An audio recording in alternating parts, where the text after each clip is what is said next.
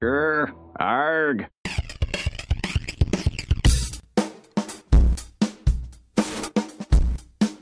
It's time for the Dunesteef Audio Fiction Magazine. And now here's your host, Big Anklevich. I have finesse coming out of my bottom. And Rish Outfield. I'm finished being everybody's butt monkey. Welcome to the Dunesteef Audio Fiction Magazine. Episode 85. I am your excellent host, Rish Outfield. And I'm your very far from excellent host, Big Anklevich. And by the tone of our voices, you know that it is the Halloween season, and that we are extremely non-creative. Anyway, we do have a story today. And this is a sequel. We like to do sequels here on the show. I like prequels. Okay. I am happy to let you know that this is a prequel. Oh, are you serious? I am serious as a high heel to the groin. Oh, wow. That's pretty serious. You've had your share of high heels to the groin in your day, Rish Outfield. Okay. Yeah, last year we did a story. In fact, it was the Broken Mirror story. CHEMO, the Town of Golden Woods. Oh, yeah. And it was a good story. It was a very interesting action, horror, sci-fi production. I think it was well received. This year, we've got the prequel to that, CHEMO, The Condemned. Ooh. Now, I think this story sets itself up fine. You don't have to have listened to the other one first to enjoy this story. But if you'd like to check out that other story, we'll have a link to it in the show notes. And also, it's a story we did in September 2009. That's right. And this story is written by J.M. Perkins. J.M. Perkins, aside from already appearing on the Dunesteef, he has previously appeared in Alien Skin Magazine, 365 Tomorrows, Micro Horror, Flash Shot, and the Drabblecast. We'd like to thank Bryan Lincoln, who produced and edited today's story, and Lizanne Herd, Ray Saltrelli, Nicole Suddeth, Buchis and Ghomis of the A.I.E. Raid Wrapup podcast, and Bryan Lincoln for lending their voices to today's story. Today's music was by Mr. M. Check out the links for everyone in the show notes. Okay, so without much more ado, here comes CHEMO, The Condemned.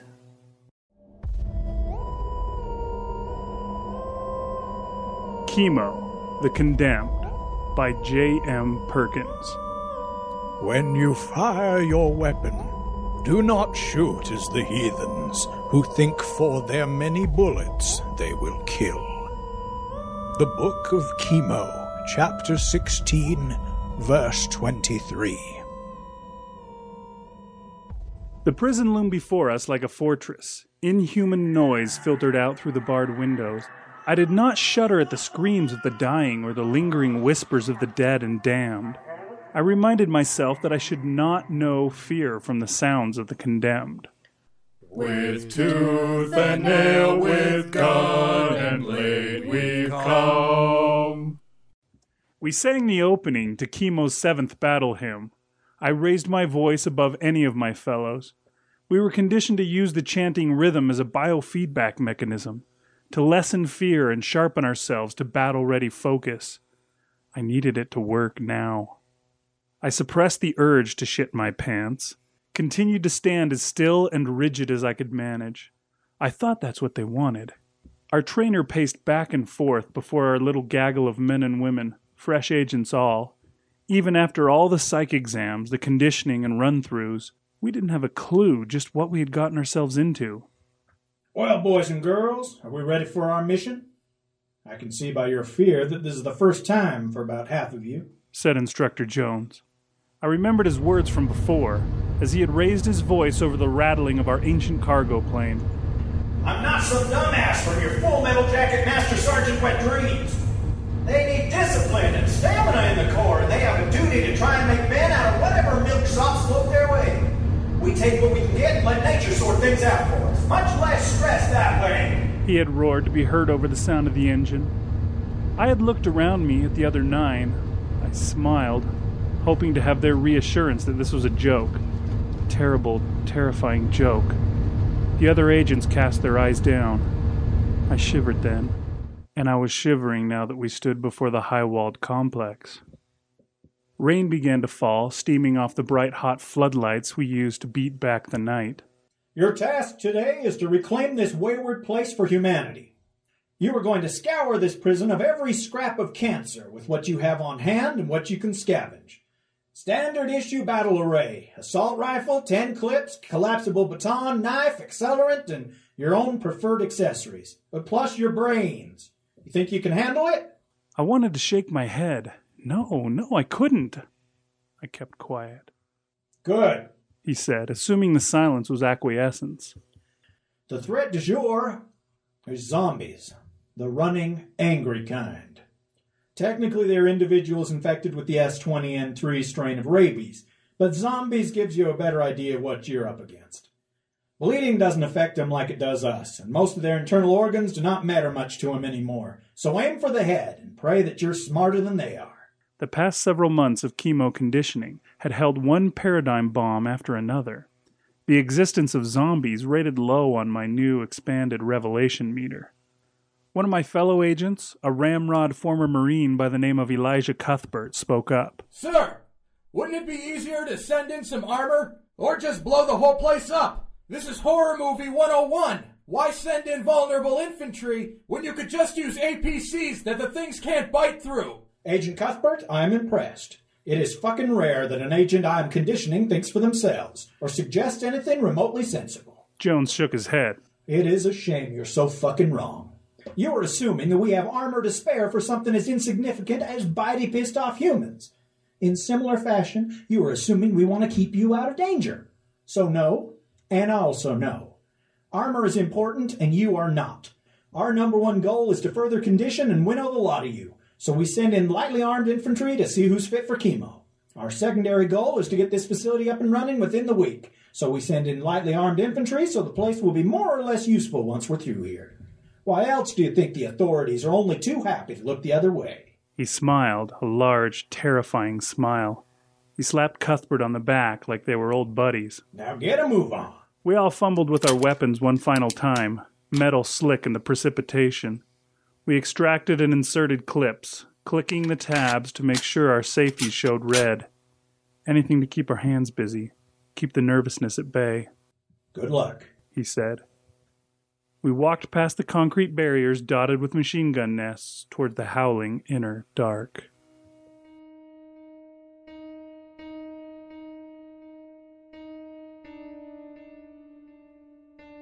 Our support crew had already forced the gate, rusted metal screeching over every inch. We marched through the entrance, every footfall careful and slow. Agents in carapace-like armor so thick they could barely move had taken over the guard posts in the towers and along the outer walls. They stood above us, multi-barrel miniguns at the ready, watching. We moved on through the outer gate. Between the perimeter wall and the prison proper there was a thick layer of the dead. We were forced by necessity to noisily stomp over the corpses of all the condemned who had been slain by the still steaming miniguns. Agent Cuthbert and Agent Gregg led the way. They held their guns aimed down, scanning for any tick or twitch from our macabre carpet. I heard one of their guns burp out 3 rounds as they stilled some body. It might just be after-death jitters, but who would take that chance? The water pooled and mingled with the blood, softening the crunch of our boots to soft squishes. It was like walking over landmines they had told you were decommissioned. Or mostly decommissioned. Sure, we trusted the men who had cleared the way, but trust only took you so far. Praise the Lord, smile at your neighbors, and pass the ammunition is what I had always been taught. 50 more steps and a handful of bullets, and we reached the door to the prison interior. As we entered the black tunnel, we left the range of the supporting guard towers and the heavy weaponry. I fought harder to keep the fear out of me. We were on our own. I could hear myself breathing as we walked down the corridor. Blood and offal spread over fingernail scratches gouged into the concrete walls. The 10 of us were responsible for scouring the whole of the interior, plus the prison yard. The prison had held several thousand. How many were left and how many had been infected wasn't known. Security cameras watched us as we moved. Black, dead, electronic eyes connected to nothing and no one now. They had cut the power to kill the incessant alarm noise, so we walked in darkness. The echoing howls grew louder. I switched on the lamp strapped to the side of my head. I swam in a little funnel of red-tinted light, half blind. After what felt like terrified hours, but was probably closer to 3 minutes, we rounded a corner and came upon a guard post, a little office encased in bulletproof glass. "Must be a processing area," I said. The double-locked door was ajar. Cuthbert turned the next corner. 100 voices screamed in the claustrophobic hallway. I double-timed ahead to support Cuthbert and Greg. I could see the rest of the staging area. Guidelines painted on the floor led to a thick man-proof metal mesh. Pressed against the double-layered wire lath were hundreds of the condemned. Their skin shone red in our artificial light. They shoved their faces forward into the metal squares of the mesh, uncaring that the crush cut into the soft skin around their eyes. They snarled and growled and leaked. "Praise be for prison engineers," someone said once we realized that the mass was not about to break through. I took time to study the cancer that had brought us here. Mostly they were prisoners, thickly muscled and prison hard, but sprinkled here and there were guards, fat and made fatter by the cumbersome armor they wore. Not that the armor had proved much good for them in the end. They were just so many more condemned now, just another part of the press. Nothing could help them except the one final thing we were sent here to deliver. I remembered that every last one of them wanted nothing better than to sink their teeth into our throats. I pressed my neck flesh back against the high collar of my Kevlar. "Dear God," said Agent Susan. We took another moment. Cuthbert said, "Cigarette time." 4 of us knelt to form a line, recognizing the call for formation. I was on the far left. "I don't know if I can watch this," said Agent Kenneth, gulping down air. "Fine, you and Agent Susan cover our 6, I said, surprised how quick I was to order another agent. With our back protected, the 8 of us could concentrate on what was before us. The other 4 agents formed a standing line behind those who were kneeling. The condemned kept clawing at the barrier, making their din of animal sounds. "And so we shall cut out this cancer," intoned Agent Gabriel. We fired. Each of us took time to sight and shoot, each bullet spilling brain, cracking skull. We fired and fired and fired. Our muzzle flashes, even through the suppressors, filled this little corner of the prison with strobing light. I began to sweat, the inside of my protective cocoon growing humid. When it was done, when there was none left standing, I turned to my side and puked until I was empty. I rose, wiping my mouth with the back of my arm. I flipped the switch on my gun back to full auto. No one looked at me. Ken, Susan, we're done here. Ken turned, added his stomach contents to mine. "One more thing," said Agent Susan. She strode over to the wire cage wall, took out a small bottle of accelerant, and began splashing it through the spaces between the metal onto the bodies. It filled our little room with gasoline smells. She drew a match from a small pouch on her side. With one deft motion, she lit the stick and tossed it. Fire billowed. It filled the hallway with elongated shadows. "We might have missed some. They might still be alive under all that, waiting to attack whoever has to clean up this mess," she said, providing an explanation to no one in particular. The meat began to burn as pungent smoke filled the corridor.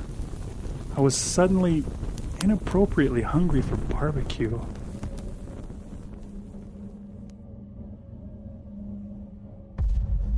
How are we getting through that? Asked Agent Matthew, gesturing forward. "There's gotta be a way around it," said Agent Julia. I entered the office to our right, discovered a back door to a different corridor. Come on, guys, this way. Something huge lunged at me from behind the open door. My head spun toward the noise. I saw the tattered guard's uniform, the meaty, deep-poured arms reaching out for me. I squeezed my trigger, more untrained reflex than anything worthy. The bullets flew, and I remembered an important lesson. Always keep your mouth closed when you shoot something close range. I clamped my mouth tight, but kept screaming anyways. Automatic rounds staggered up the body, surprise ruining my aim. The thing fell. Agent Julia came right next to me to see my kill. You shoot like a heathen, Agent Joseph, she said. I'll come up with a comeback later, after I clean my pants, I said over quickened breaths. Hunger screamed down the hallway around us. Shit! An agent yelled. Incoming! We could fall back into the office, create a choke point, but then how could we proceed into the prison? We might end up closing off our only way through. We needed freedom of movement. Move ahead! We have to hold! I ordered, surprising myself for the second time. Dimly lit things skittered at us from both sides. I sighted.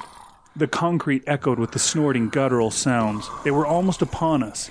Julia and I hugged the far wall, making room for the others. I bit down into my lip.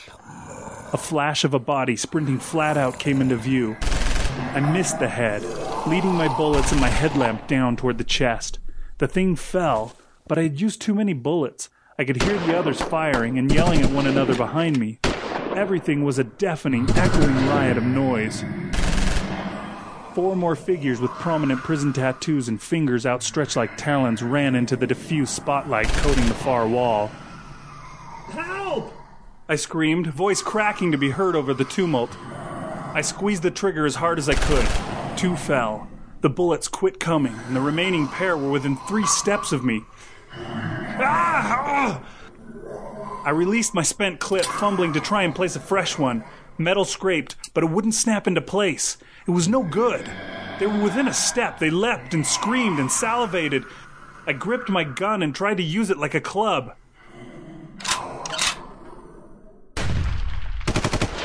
My enemies fell. I risked a glance back. Cuthbert and Julia stood, thin trails of smoke wafting from their guns. Thanks. I finished, replacing my clip. Always load a fresh clip. That wasn't a habit so much as a reflex now, and hazarded a longer look behind me. Bodies were stacked almost to the ceiling. I heard some slavering creature still climbing to try and get over the mound. Bloodshot eyes lit in the red light of a headlamp appeared over the top of the pile, and Agent Gregg fired again, ending the climber. I estimated maybe 50 kills, enough so that yet another path was closed to us. Susan walked over to the stack, spreading the accelerant once again, and birthing another fire. I guess we'll go this way.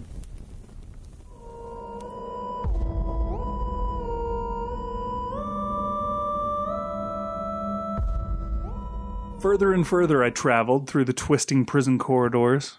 We fought on, but not with the same intensity as before. I kept biting down on the pink of my mouth to keep from sicking up. There were horrible things in the prison. We came to a series of cells, Block D according to the placard naming the place. Our lights barely reached the ceiling 3 stories above us. Each floor had hundreds of cells. Each cell had a clear, bulletproof plexiglass door to reveal what it had inside. Half the doors were open. We were going to have to clear out each and every room. This is the special needs section, I think. They keep all the child molesters, rapists, and gang dropouts here. Anybody who would be killed in the general population. Agent Gregg said.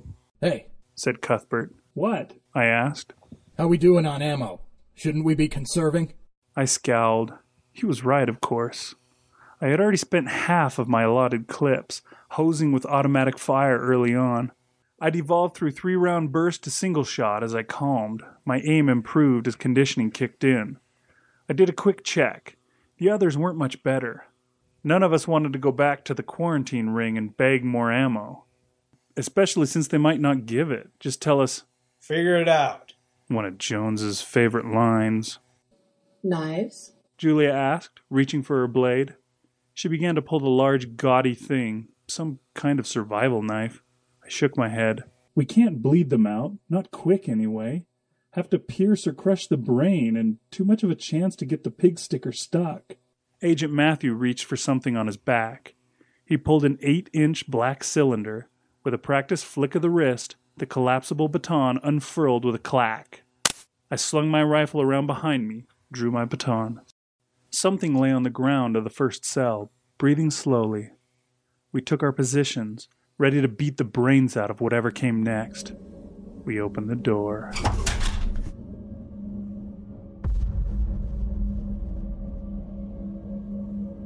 Halfway through the second floor, we found a survivor. It was some little guy with a tear by his left eye and other markings of his tribe. He squinted, trying to see us. All he could make out were nebulous shapes obscured by the bright red lights. Who are you guys? What the fuck is going on? He asked. Cuthbert pulled him to his feet, began inspecting him. What happened here? Asked Agent Susan. At the sound of a woman's voice, his prison hardness melted away somewhat. He seemed genuinely happy to see us, though he would probably be happy to see anyone not intent on chewing his brains. I don't know. Way I heard it, though, it started with a dirty needle. I mean, all needles in prison is dirty, you know what I'm saying? But this was serious dirty. Anyway, there started being bites. Bear from my crew got bit, got sick. They killed him in the infirmary after he bit the doctors and one of the pigs. More people got bit. There was a big riot in the yard. A lot of teeth, a lot of stabbing, a lot of blood. You know what I'm saying? I don't know how many's left. He said, adding, You gotta get me out of here. What's this? Asked Cuthbert, pulling up the man's stained, dank shirt to reveal small teeth marks on his lower back. I got that like a week ago, before any of this shit. Julia glanced to me for some reason. Can't take that chance. Cuthbert swung his collapsible baton, snapping the metal across the prisoner's face. More blows followed. The inmate screamed between the impacts. Red and pink and white leaked out between the crunches. He stopped moving. We walked on. Clearing the prison moved from terrifying to tedious. We walked on, following circuitous hallways to the cell blocks, checking each and every room in each and every floor. At times we spent a few more shells, but we relied on melee now. My arm began to tire. We burnt bodies as we went. By the time we cleared cell block D, my bicep was throbbing. 1 down, 3 more to go. Plus the yard. We grew silent, marched on. In Block C, we inspected more survivors, maybe a dozen or so in total. As per our instructions, we left those in their cells, made sure to lock the doors behind us. Nobody felt like getting a shiv in the back.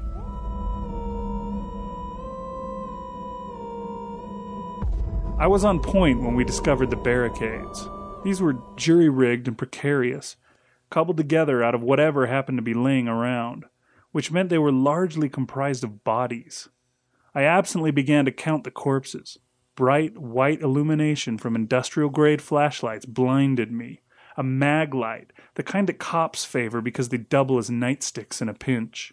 I made the gesture for stop to my squad and said, "Hello?" I raised my hand, palm out, in the universal sign of humanity. "Could you kill the light? You're blinding us. We'll light the hallway." I flipped my headlamp up, made everything look rosy. Their mag light went out, and the shiny helmeted face retracted. A minute later, more of the helmets reappeared. They hovered there, above the obstacle built of laundry carts and dead men. A hand lifted one of the masks to reveal the acne-scarred face of a heavy-set 20-something. "Are we glad to see you?" We let them talk, get their story out. Rescued now by the cavalry, they had noticeably let their attention falter. I pitied them, and wondered if I had ever been stupid enough to put so much faith in assumed authority. All we were was a bunch of men in black Kevlar armor deliberately modeled to look official and safe by modern standards. I even had a badge that didn't say much of anything, just imitated what you might see on TV. It always worked. The surviving guards weren't telling us anything we didn't know, but it is always good to let victims talk. to make sense of what just happened to them. We could ask our questions and begin moving on when they were done, taking a breather as the guards jabbered. In time, they began to reach the end of what they needed to say. Then just ran through the prison like wildfire, man. It was just this morning that we were hearing about the crazies in the medical bay before everything just went to shit. I don't know how many guards are left, but we hold up here with another 8. They left, though. They went out to try to clear a way out. I don't know where they are or if they made it. You should come with us, said Cuthbert. Yeah. So how many more of there are you? Just us. But there are more outside waiting for us to finish up. You would think prison officers would be better equipped to deal with an outbreak of zombieism. Even in the best of times, they have to worry about the reign of hepatitis-laced shit. They know how to fight. They know how to not get bit and how important it is to protect the skin. But they don't carry guns. In fact, all their weapons tend to be less than lethal. Hence, their thinking tended to be less than lethal. Hence, they were largely useless to us. We were the only reason any of them were going to make it out alive, and we couldn't make any promises. All they wanted was to leave, to flee out the path we had carved through the infected. But we had a job to do. Burn the cancer from this place.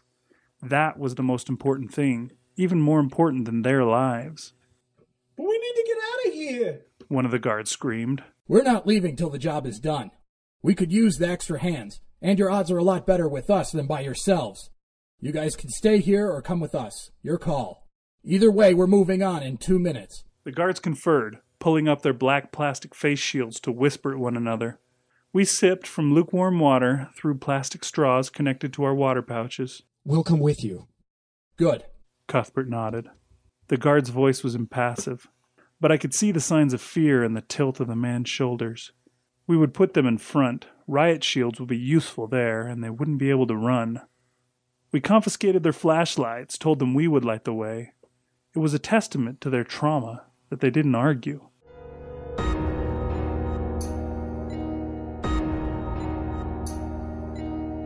We didn't find anything in B block except blood and bodies. The fighting resumed in one of the halls between A and B block. We killed some loners. The wonderful thing about fighting zombies is that they don't protect their heads. They just reach for you, the same way every zombie reaches for you. All you have to do is roll out of their reaching, clutching hands and get one good swack in. They fall, and you keep beating them until they stop moving. A child could do it. Hell, children have done it. It's easy. Until you meet a lot of the bastards. Or lose your cool. The prison team trudged ahead of us. I could see them quaking below the armor they didn't believe in. They were spoiled, used to overwhelming their enemies, used to their CS and pepper gas and all their tricks doing their work for them.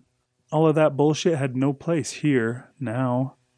We either killed our enemies or died in the process.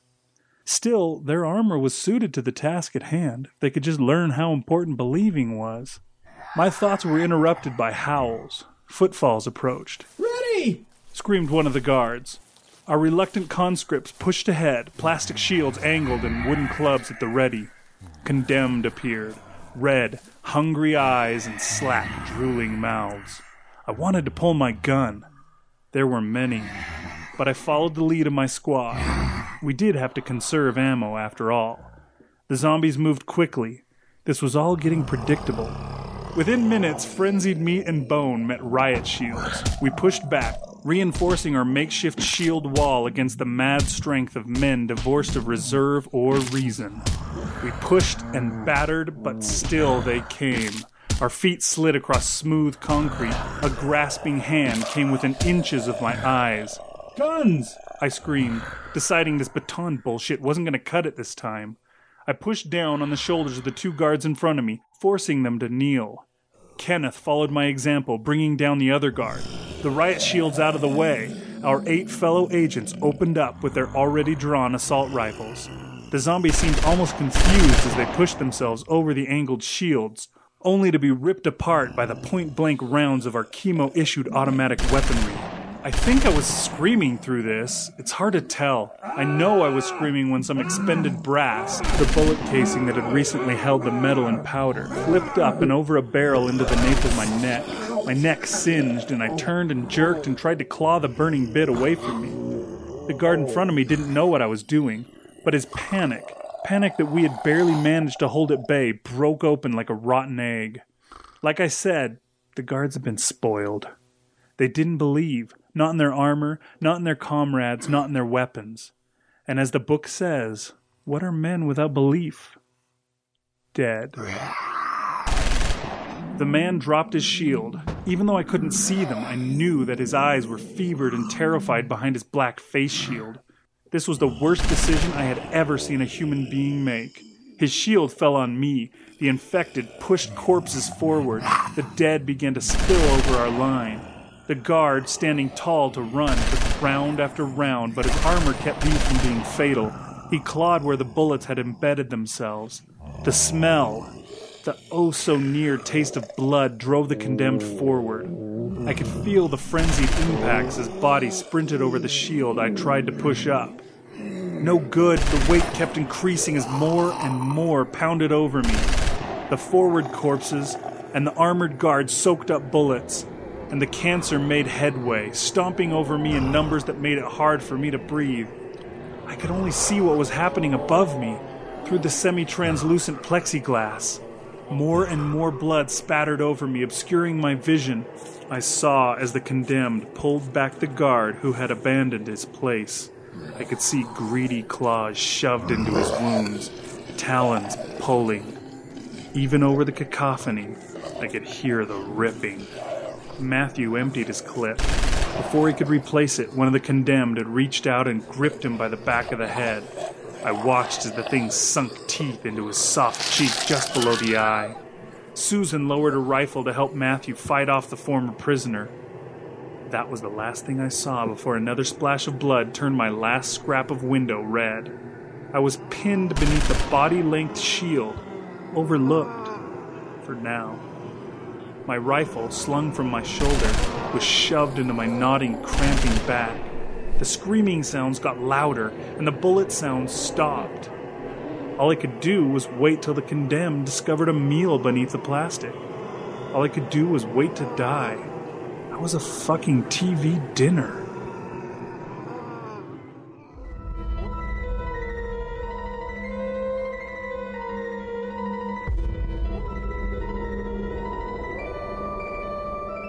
When you don't die, eventually you have to try to move. The hallway had been quiet for 15 minutes. I was still crushed and pinned, so I began to wiggle the shield that trapped me. I was convinced that this motion would finally draw the attention of the cancer, so after a brief fit of wiggling, I once again stilled myself and waited for death. More time passed, and I was again forced to accept that my death was not imminent. It was almost annoying. I pushed, but this time I managed to lever the plastic up enough for me to press with my legs. I grunted and kicked off. Still warm cadavers slid and flopped away. I was free. I scrambled for my gun, drawing it as quickly as possible. I couldn't see a damn thing. I held as still as I could, listening. All I could hear was my own frantic breathing. With tooth and nail and gun and blade I've come, I whispered into the dark, trying my hardest to make believe that I was a chemo agent badass, instead of a scared shitless recruit.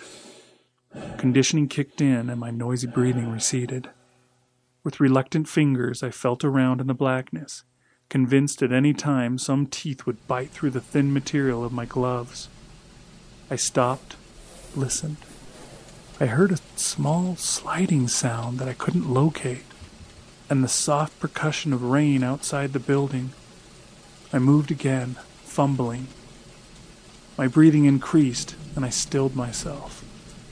I repeated that cycle a few times as I mucked about in the hungry, moist blackness for another 15 minutes. Then I had it.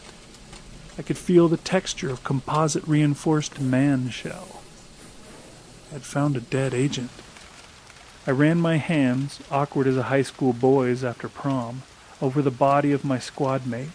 I snatched when I felt the sturdy metal tube of one of the guards' confiscated flashlights. I massaged the rubber nub, blinding myself in a new way. As my eyes adjusted to the sudden light, I saw a crawling mass scrambling over the dead towards me. I jumped back out of reach. The condemned had a broken spine, and it had been silenced by 3 holes through its throat. Despite its injuries, it was still dragging itself closer, sliding soundless and reaching with every pull of its hands. Its mouth yawned wide, dribbling. I didn't wait another moment. Its skull crunched in time with a maglite blow. It kept swinging until it stopped moving.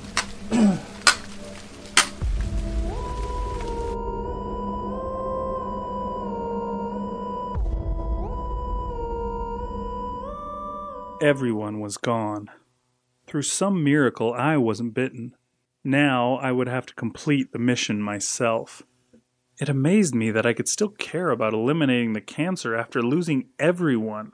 Chemo conditioning wedded to the desires for revenge seemed to be a powerful combination. I took stock. My headlamp had been crushed when I was pinned. I reached and plucked a shard of plastic from the skin behind my ear. I prayed my blood hadn't mingled with anything infected. There were 4 bodies I cared about. The guard, Agent Susan, Agent Greg, and Agent Matthew were all dead. I found them in various stages of being torn apart. But even the best of them was bad enough off that I didn't bother confirming a pulse. I spit on the guard's corpse. I did what I was conditioned to do. I compartmentalized all the fear and shame and rage for release later. I went to work. I scavenged what I could from the bodies. Clips, accelerant, 2 spare handguns. Unfortunately, all the headlamps were broken or missing. I would have to rely on the scavenged mag. I began to attach the black metal torch to my rifle barrel. Praise be for duct tape.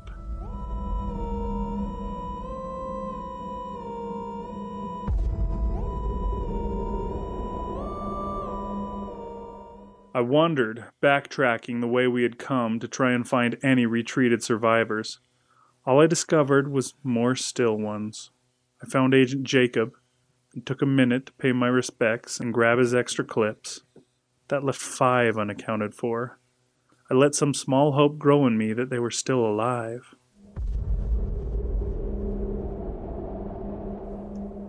I walked, moving slowly now. I had to be conscious of each and every footfall.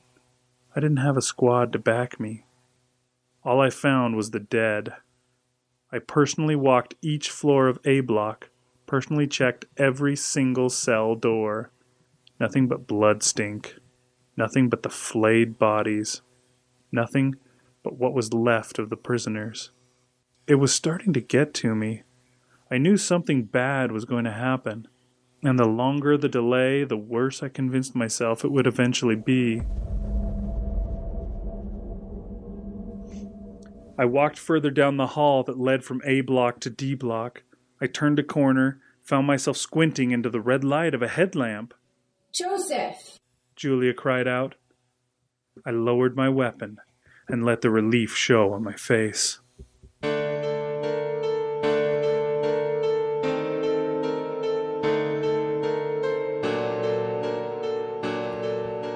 We had a quick conference. Susan, Matthew, Greg, and Jacob were all dead. That I knew. But they had also lost Thomas. That left me, Cuthbert, Julia, Kenneth, and Gabriel, plus the 2 guards. How did you survive? Where were you? Asked Cuthbert. Well, after the other guard lost his shit and dropped his shield. Hey, don't you dare talk about Officer Rodriguez like that, you asshole! Said one of the guards, pressing his face into mine. I was in no mood.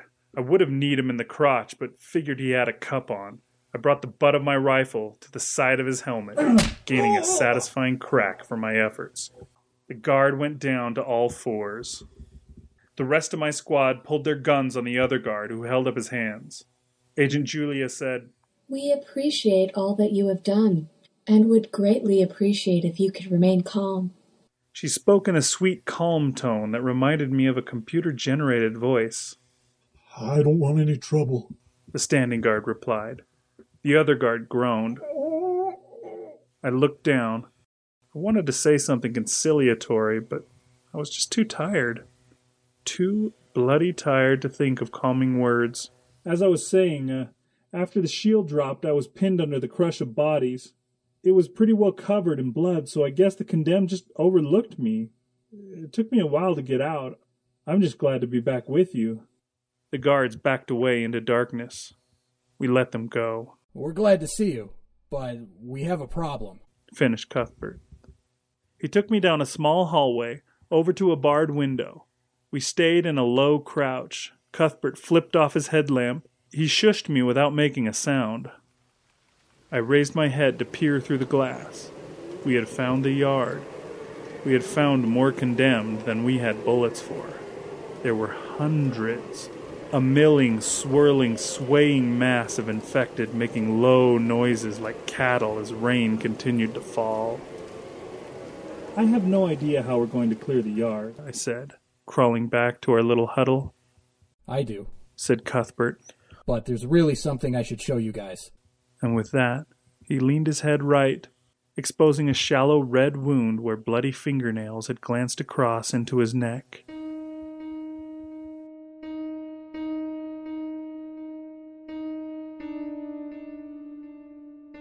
Cuthbert talked, we listened.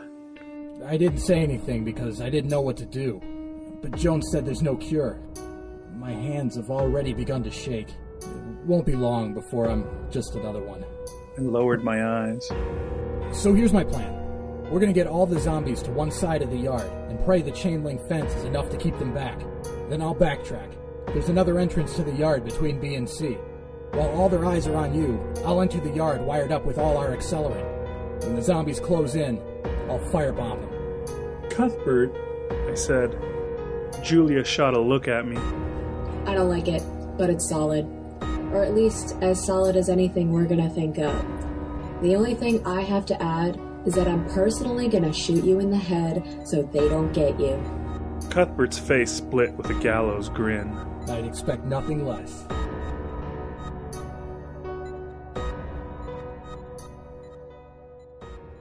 10 minutes later, Julia and I banged on a small window Cuthbert had shown me earlier. We made as much noise as we could. At least 1,000 eyes turned toward us, and I swear I felt the ground shaking as they ran in unison. I don't think all of them had even heard us, just been drawn by the moans and attention of the herd. Cuthbert should already be in position. We had wired him up, given him plenty of time to make his way around to Block C. But nothing happened. The hungry fuckers kept coming for us. The howling dark faces pressed in their swarms to the chain link. Waves of condemned came, clambering and stampeding over their kin to get ever higher. Fuck, I said.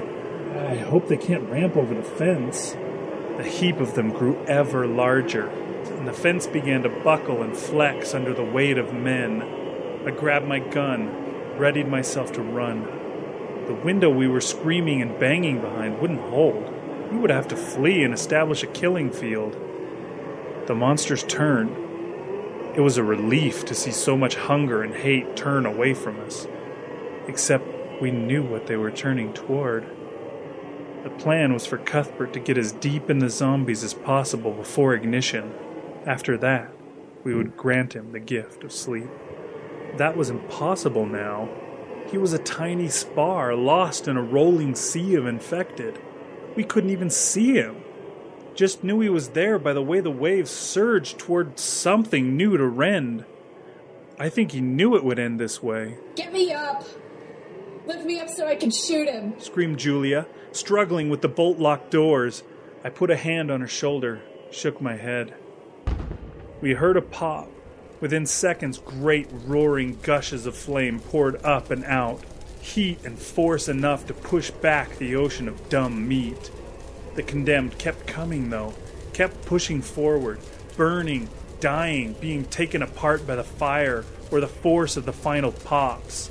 The last few bottles of accelerant burst, spraying fire and death across our enemies. Smoke and steam rose like incense to an evil deity.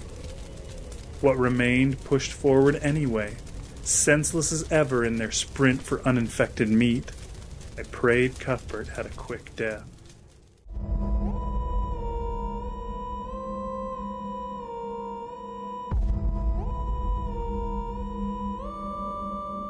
We spent half an hour to pick off the damaged survivors of the yard bombing, and another hour to finish our final sweep for stragglers.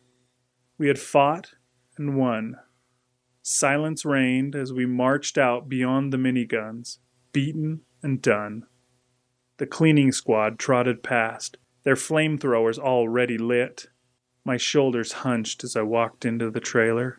Through the plastic valves of detox to the chemical showers, I turned on the spray of water and non-toxic bleach analogs, felt the burning of cleansing required by chemo writ. Even as I clamped my eyelids and mouth shut, I shuddered, thinking of the neutral conference room 2 trailers over and the debrief that awaited me. I cried to myself as the shower washed away the gore and stink of my first night as a full-fledged agent of chemo. Author's note. Hey, all you people out there in internet land. This is author J.M. Perkins. I hope you enjoyed this second Dunesteef installment of Chemo. The Condemned combines my love of monsters, violence, and cults. I was really happy to write protagonists that act as though they have actually found time to rent a zombie movie. This episode is the opening chapter of my Chemo novel. You can write me an email or visit my website to learn more. Additionally, if you like this story, you can listen to the further adventures of Agent Joseph via Dunesteef's production or 19 Nocturne Boulevard's adaptation of Chemo, The Town of Golden Woods. Much thanks to Rish and Big for all their advice, encouragement, and hard work. You guys are the best.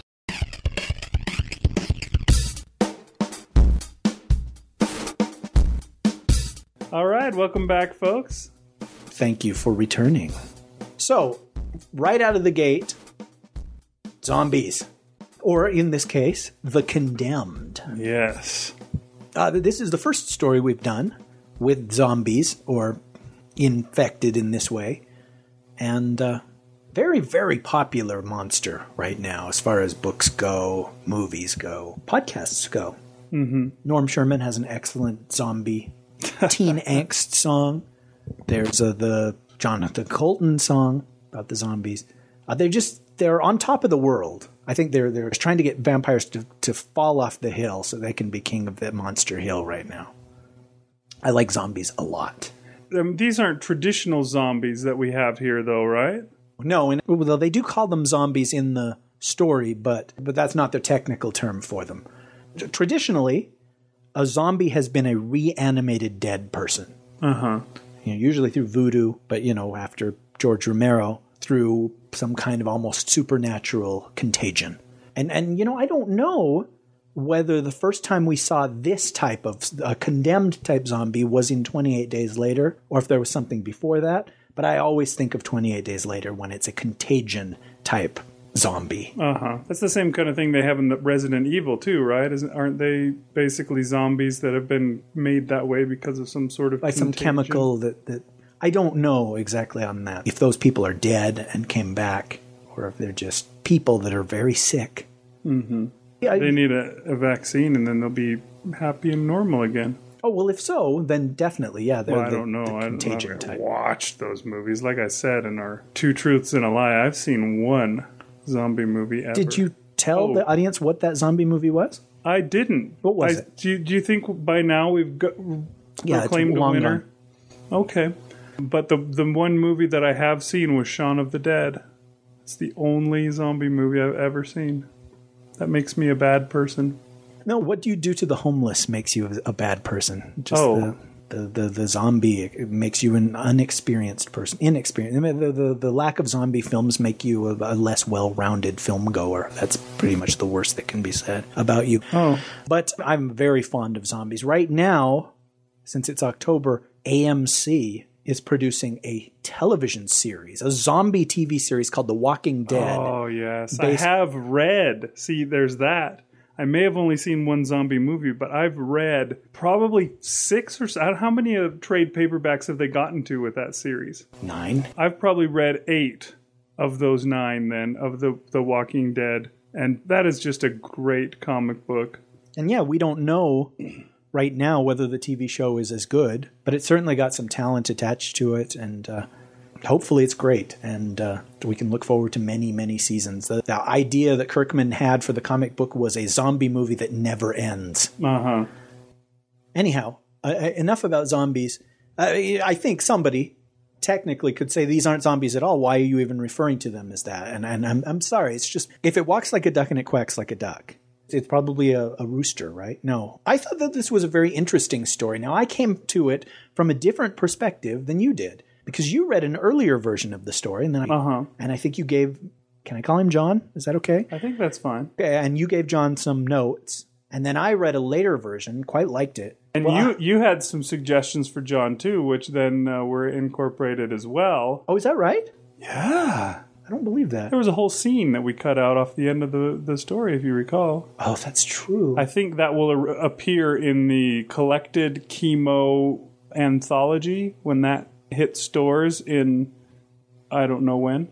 But, I think that scene as a standalone story was unnecessary, and so we removed that scene. So, yeah, there's that, too.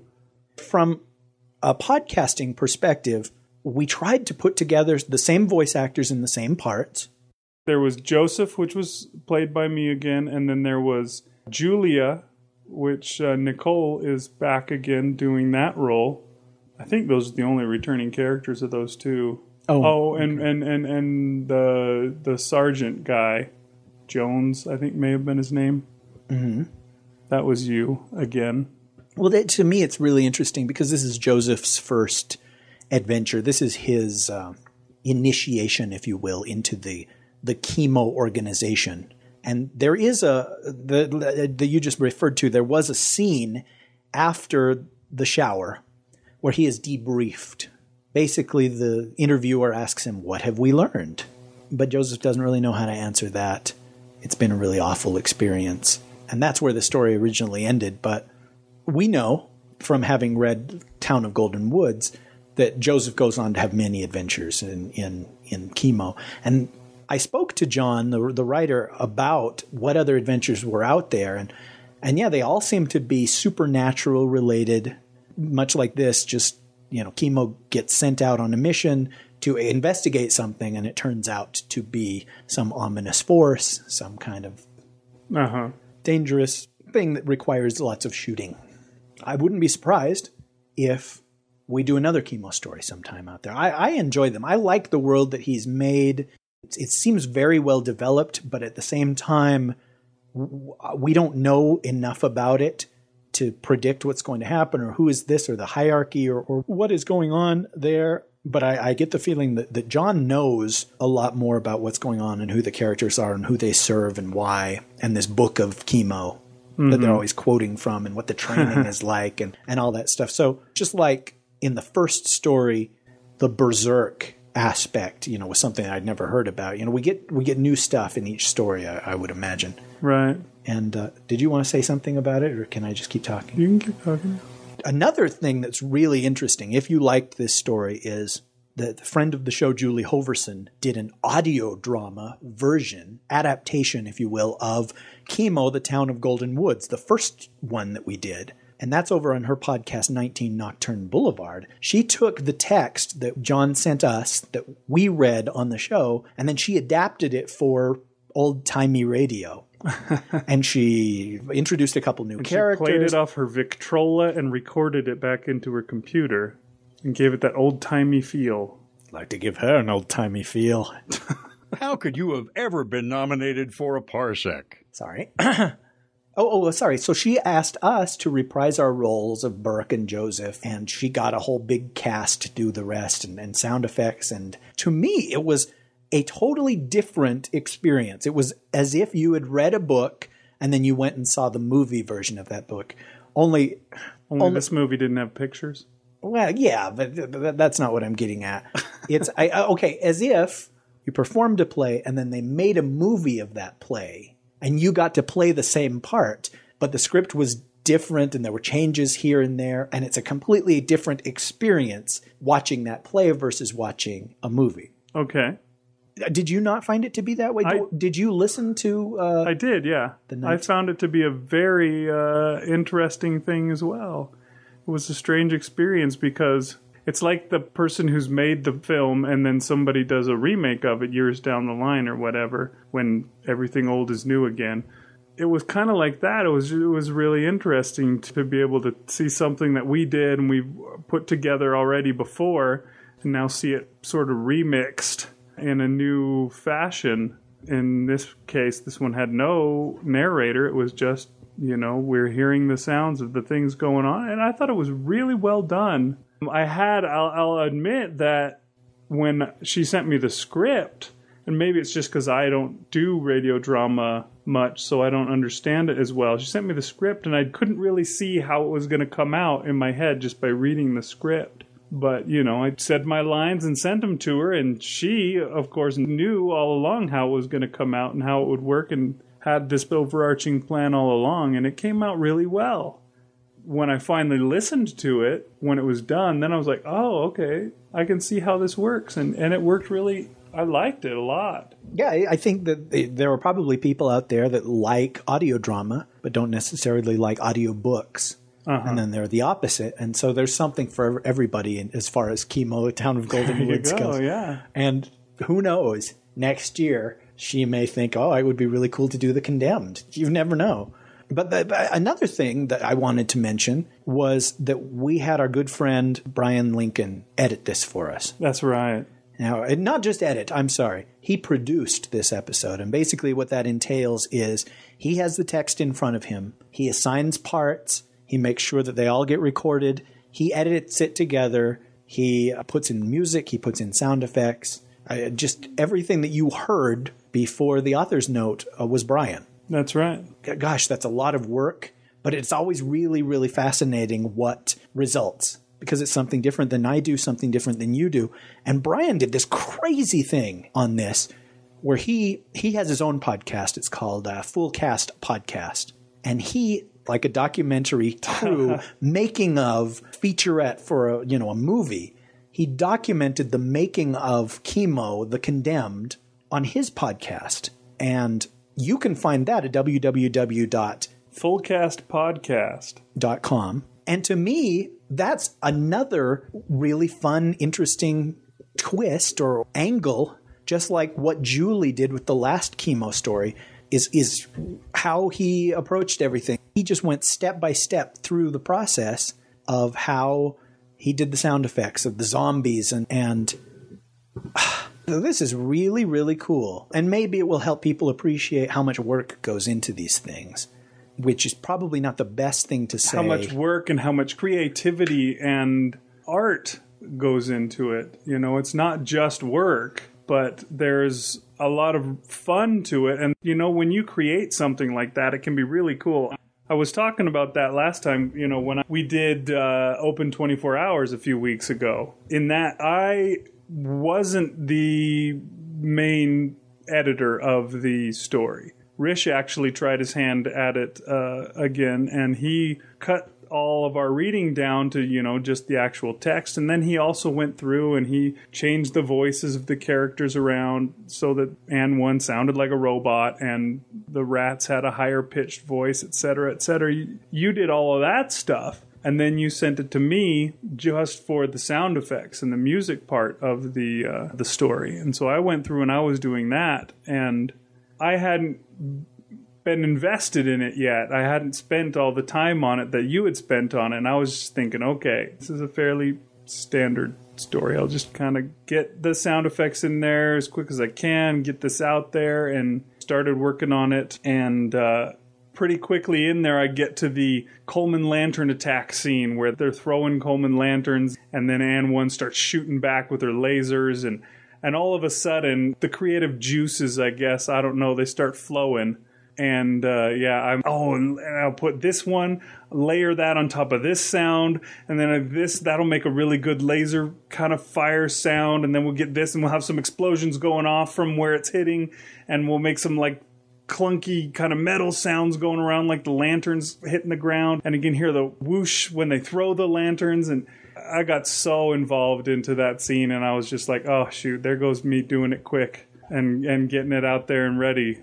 there's definitely a lot of a joy and fun that comes from doing something like that. The creativity and the art and the expression is as much a part of it as the work is. And I think that's probably the way it is with most artistic creations. If you write a story, sure, it's work, but it's fun. If you're an artist and you're painting or you're drawing or whatever, sure, it's work. You got to sit there and spend the time, but it's fun. You're driven by your creative expression that you have to get out. So there's that too. I don't know if I've pumped it up enough yet, though. Do you think? It's possible. I appreciate you trying. The reason we were mentioning this was twofold. One is to thank Bryan. Yeah, for all the hard work. Thank you so much. It really makes our lives wonderful. And yeah, he really does go above and beyond to help us make this podcast what it is. Now, I don't know if you like us, if you're listening to us just to hate, that's fine. But if you like us, the fact that you're hearing this episode at all is a lot to do with Bryan. I mentioned Nicole and how she pulled our fat out of the fire with being our submissions editor. And Bryan tries to take a story as often as he can. Yeah, as soon as he's done with one, I'm sure by the time that this episode is airing, he will already be in search of the next story and be ready to get that going. You complain a lot that you don't have time to write, you don't have time to beat your kids, you've always got to be at work, you've always got these responsibilities, and then I'm here snapping my fingers saying, hey, where's the fucking podcast? And you just have all this stuff on your plate, and it's taking away from the other things that you'd need to do. And then Bryan swoops in, and he offers to produce an episode.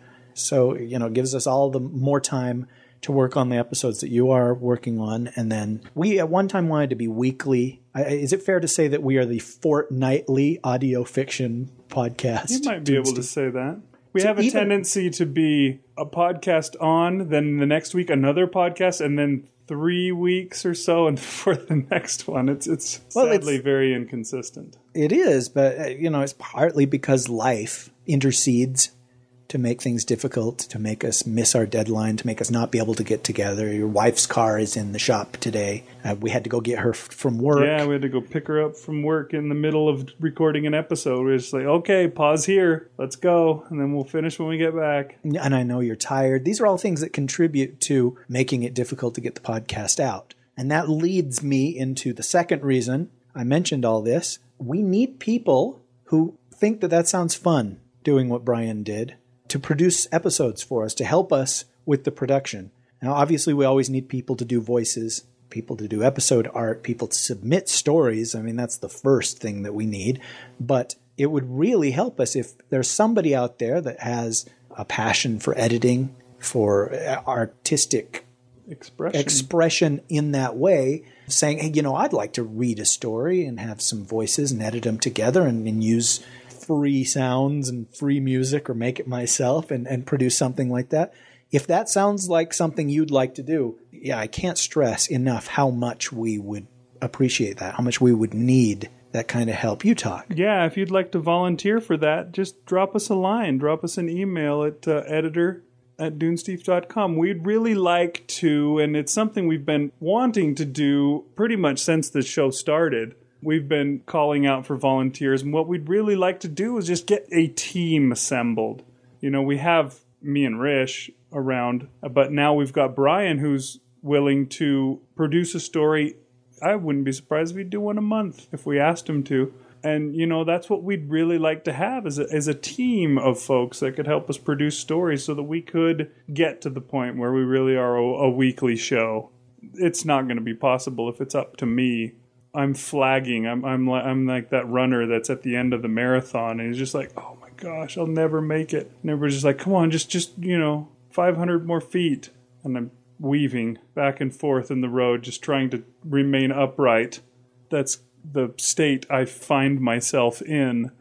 So any help we could get would definitely be greatly appreciated.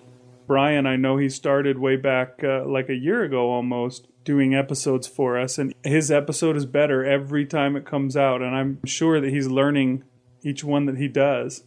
Yeah, I'm really looking forward to checking out that podcast. Yeah, I'll do that as soon as we hang up. we have to do it. Oh, hey, Rish. Guess what time it is? Time to beg for donation. No, actually, no, it's not. Oh, okay. Well, then what time is it? Time for something you like even more. Announcer man? It's time for the hate letter of the week. Oh, what?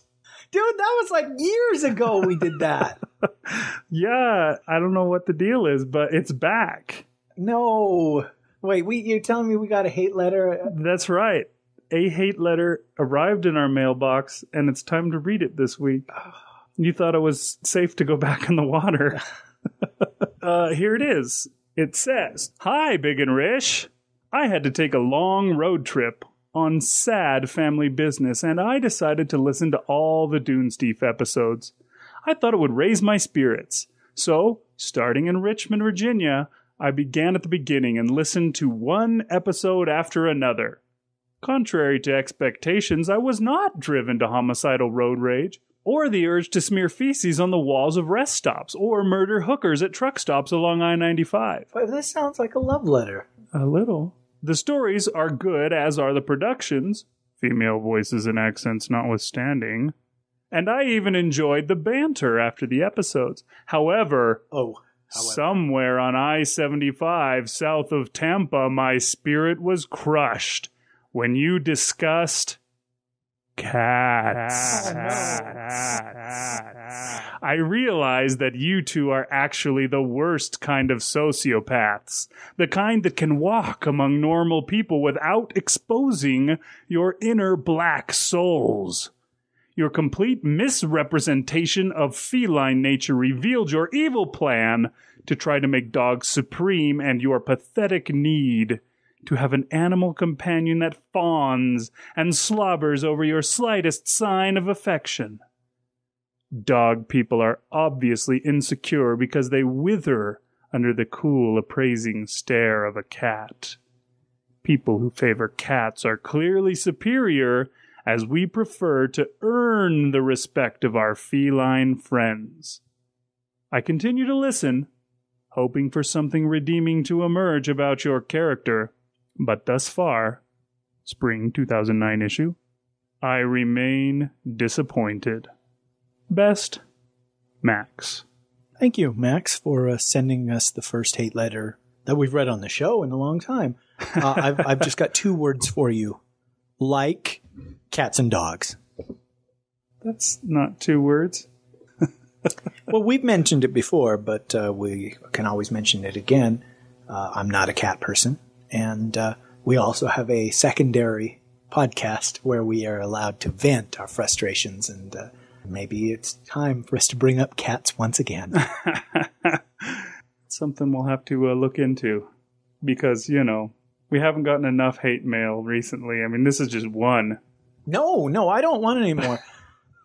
Clearly you read this one because it was well formatted. Yes, block memo style. So good job with that. It's similar to our rejection form letter, where we thank them, we try and say something positive, and then, no, here you go. Maybe. Keep those cards and letters coming. No, wait. I haven't said that in a long time either. Keep those cards and letters coming, folks. No, I'm saying we're not saying that. This was just an accidental return of something old. Coming up next, what exactly does Dunesteef mean? Gosh, we haven't done that in a while either, have we? Wasn't he the other giant Autobot besides Omega Supreme? I think so. No, wait, he was the Decepticon. He was the version of Omega Supreme. If you're ever in a generous mood, we'd love it if you donated. Back on topic, guys. This CHEMO universe is really cool. I hope that JM sends us more stories, and I also hope that we're around long enough to continue doing this. I mentioned the very first time we ever had a sequel. I was like, wouldn't it be cool if we had series going on our show? And it's like, okay, here's episode 3 of this, and I don't think we ever got a 3rd installment of anything, did we? I don't think we have yet. We've had a couple of Klob stories. We've had a couple of Ernie Pine stories. Reluctant Ghost Hunter Ernie Pine. We've had a couple of CHEMO stories. But yeah, I don't know if we have had a 3rd chapter. Just the other day I listened to gosh, I think it's like the 11th Union Dues story that they've done on Escape Pod. And those were definitely one of those things that just hooked me right in and made me thinking, oh yeah, and when a new one would come up, I'd be like, yes! And I'd be in there listening to it right away. And so, if we can get something like that'll bring them back, it's great. Well, we recently spoke to an author, a fairly well-known author, about doing a story of his, and we accepted it, and it's like, oh, yeah, we'll be happy to record it. And then he said, and here's the sequel. Go ahead, go to town on that, too. And so that's something to promise you in the upcoming weeks that I'm excited about, because that first story was great. I can't imagine the second one won't be. The continuing adventures. I hope we get some continuing adventures of Agent Joseph. Get to find out how he takes on the coven of vampires and the undead super robot monkey team. So I guess we'll bring this show to a close. But I do want to remind you that we've got that October Scary Story event going right now. Write a scary story. Send it to us by the 2nd of November at submissions@dunesteef.com. Is that correct? That's right. And yeah, you've got a few more, a little while left still to write that. If you get on it, you will succeed. These military stories are really interesting. I've never really been a part of the military, except for playing military parts as an extra in L.A. for this movie, The Good German, that Steven Soderbergh did. He made us do this boot camp for extras, where we learned how to march, we learned how to put on the uniform, we learned how to load our gun and how to hold it and carry it, point it, and stuff that seems silly for people that aren't even seen on the screen. But somebody has to have a job, and military consultant kind of thing. But I got to work with the Marines, the actual U.S. Marines, right before I moved away from L.A. And the idea of going into a situation, an unknown situation, where there may or may not be, but probably may be people that want to kill you. That's really scary, even if they aren't undead or bitten by rage-infested monkeys. I don't know what your military experience has been. I was in the Boy Scouts. That's kind of a pseudo-military organization. We had ranks and uniforms, and we did flag ceremonies at the start of meetings. But my family is kind of a military family. My dad worked with the National Guard full-time for years and also did, the weekend stuff and was part of a unit and all that kind of stuff. And a lot of my brothers have also done the same thing. I'm just the one peacenik, I guess, of the family, or the no good Nick. Maybe that's the Nick I am. I didn't feel the call to that for some reason. And I think it's just because I don't want to go and have some drill sergeant be like, "Get down, what are you doing?" And the froth coming out of his mouth, and he's yelling swear words that haven't even been around long enough to make it into the dictionary, but they're so foul and filthy that it's turning the grass yellow as he yells at me and tells me to do more. I just couldn't handle. Well, when I was working with the Marines, something that they told me was that the reason that the drill sergeants are monstrous assholes like that is so that the soldiers, so that the privates, the recruits, whatever you want to call them, start to fear him more than pain, more than the physical exertion, more than getting up early in the morning, more than climbing over the hill and all that. And they start to hate him and band together by that hate as a unit. They're seeing somebody as an enemy. They're also getting past that innate fear for self-preservation that we all have. I fear my drill sergeant more than passing out from exhaustion on the field kind of thing. And to me, that was really, really interesting. And there were military dudes that would order us around and call us maggots and stuff like that. And they'd have to be taken aside and say, these guys aren't really in the military. You can't call him a bucket of crap. And then he'd be like, "Oh, I'm sorry. You're a bucket of pee." No, I don't know that we ever heard an "I'm sorry" and stuff. But I remember that we had to be up at 5 o'clock in the morning for a roll call, where we were all dressed and standing in formation. And we had a set line by 5 a.m. And yeah, that that's was another reason why. That was practically impossible for me. Dude, I can't be at roll call at 10 a.m. And when we failed to do it like 3 times in a row, there were still people staggering in at 5. He was like, okay, enough of this easy horse shit. Tomorrow roll call is at 4:30 a.m.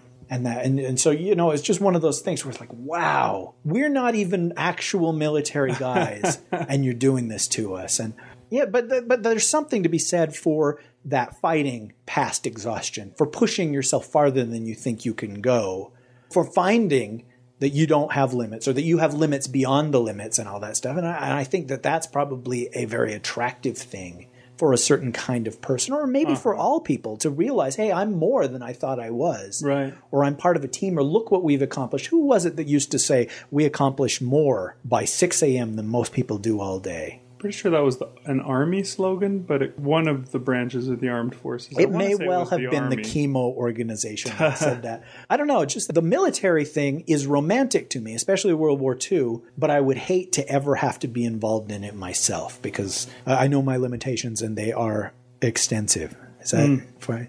Okay. I don't know what John's background is or anything like that, but it is really, really interesting, this chemo stuff.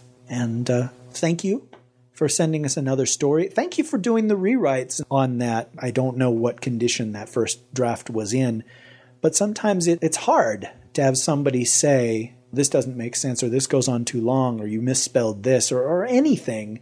When you've worked as hard as one has to write something, it might be tempting to just say, eat it. You're done. I'm not going to take your suggestions and all that. But thank you for playing along on that. And it's a group effort here. We got Perkins, we got Lincoln, we got Suddeth. We got, just the team of our own little chemo organization. I'm going to be quiet now. All so right. that you might talk. Okay, well, I will send us off then. Thanks for listening, everybody, to the show. Hope you enjoyed it. And we'll be back again next time. Maybe. See ya. The Dunesteef is released under a Creative Commons Attribution, Non-Commercial, No Derivatives license. So you can give it to anyone, but you cannot change it or make money off it. Believe me, we know that from experience.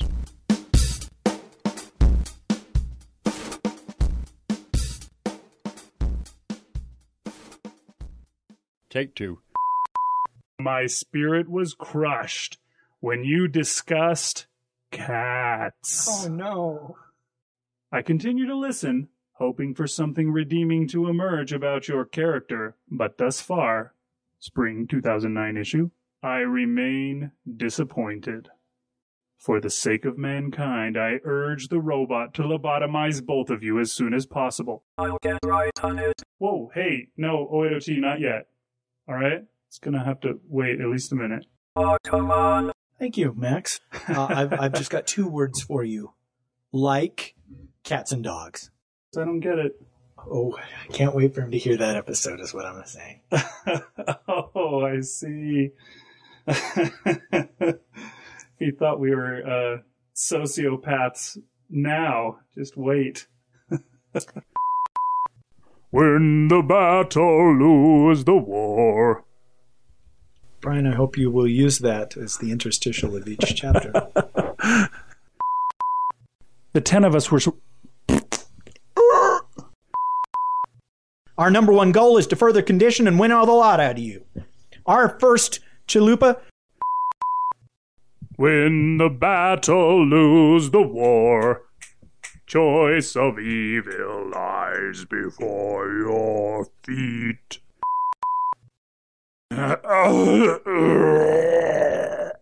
Get it out, son. Get it out.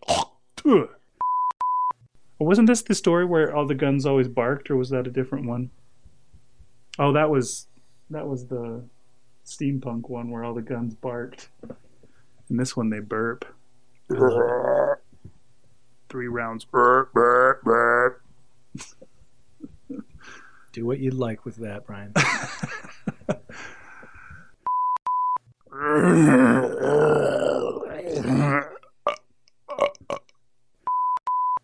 Win the battle, lose the war. Ken turned, added his stomach contents to mine. Oops. Start over. You hit your mic and it went while you were doing that. No. Do it again. I cannot, sir. Yes, you can. Sir. Quit your crying and do it.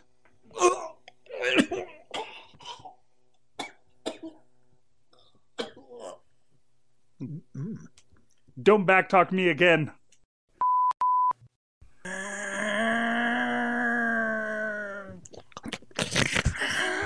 Slavering is a hard thing to do. That one time at camp. But this is the special needs section. I think they keep all the child molesters. No, just in case he can't do it and has to leave yours in, is what I'm saying. Do a different voice from yours. That was different. Come on. That was very. Yeah, well, it was different. Yes, I'll be more specific next time. Oh, okay. Win the battle, lose the war. Win the battle, lose the war. Win the battle, lose the war. Win the battle, lose the war, man. Choice of evil lies before your feet. Within 5 minutes, frenzied meat and bone met riot shields. 5? I think. Oh, why did I say 5? It's not even there. Within 5. Damn it! 5 minutes. It's 5 minutes, and I say so, okay, and so I'm in charge here. It always worked, and this was my first mission, so I would know. Oh, chingar! Win the battle, lose the war. Win the battle, lose the war. I ran my hands, awkward as a high school boy's after prom, over the body of my squad mate. Squeezed his breast. That's good stuff. I snatched when I felt the sturdy metal tube of one of the guards' confiscated flashlights. I massaged the rubber nub, blinding myself in a new way. This really is like a boy after prom. In the battle, lose the war.